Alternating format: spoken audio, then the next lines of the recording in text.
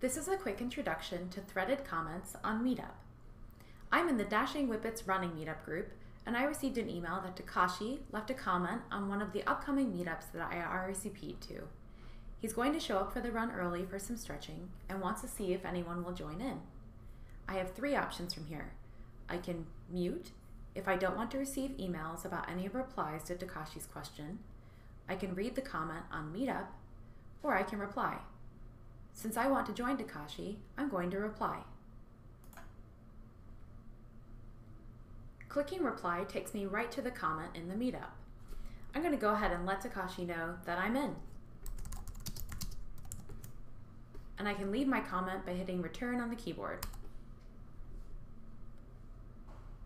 While I'm here, I might as well answer the other question that Rich has left about what pace everyone would like to go at. I see Mark's answer here about running the marathon and wanting to try to go really fast. I'm actually running the marathon with Mark, so I'm going to second his comment by liking it.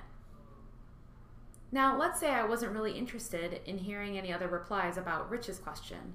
I can click mute, and I'll no longer get notifications about this particular conversation. I actually have my own question I'd like to ask, so I'm going to scroll up and join in the conversation.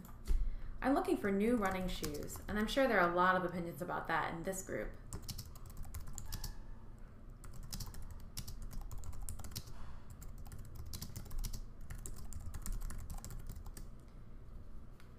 I'll post my comment, and I know that all the members who have RSVP'd for this meetup will receive an email to let them know about my question.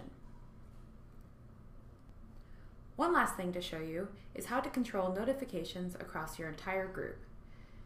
Let's say you don't want to receive any more emails about comments or questions in the meetups. Click Notifications, and then choose Don't Notify Me about conversations in this meetup group. Of course, you can always change that later if you change your mind. That's all. We hope you enjoy, and as always, check out the help section if you have any questions.